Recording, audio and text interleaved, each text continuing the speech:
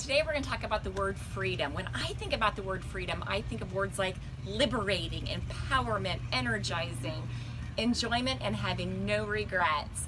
So I want you to think about something right now that you may be regretting that's holding you back from optimal wellness, because we all know that when we have optimal wellness, we have freedom to do and live the life that we want to live.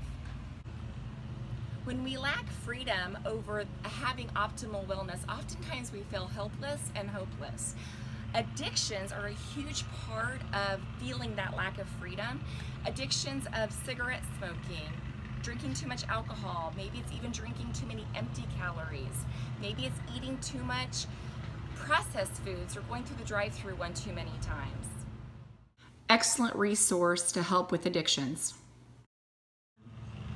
What I have found that when I'm trying to overcome an addiction, I have to have a huge why and a big purpose.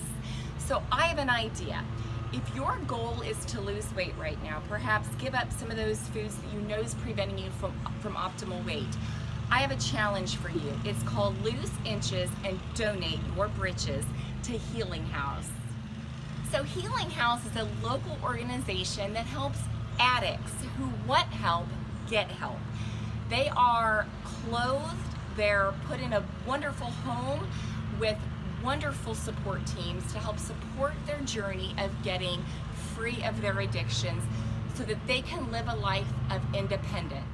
So again, my challenge is for you to look at your closet. If there's clothes that perhaps you no longer can wear due to losing inches or gaining inches, I would suggest to donate those to Healing House. If you have a goal to actually lose inches and there's clothes that you could donate because you lose inches, again, that would be a perfect opportunity for you to partner with the local organization where you know where these clothes are going to go to, and you know that they're going to go help people with addictions as well that are wanting to get better and improve their life. To learn more about the mission behind Healing House, you can go to healinghousekc.org.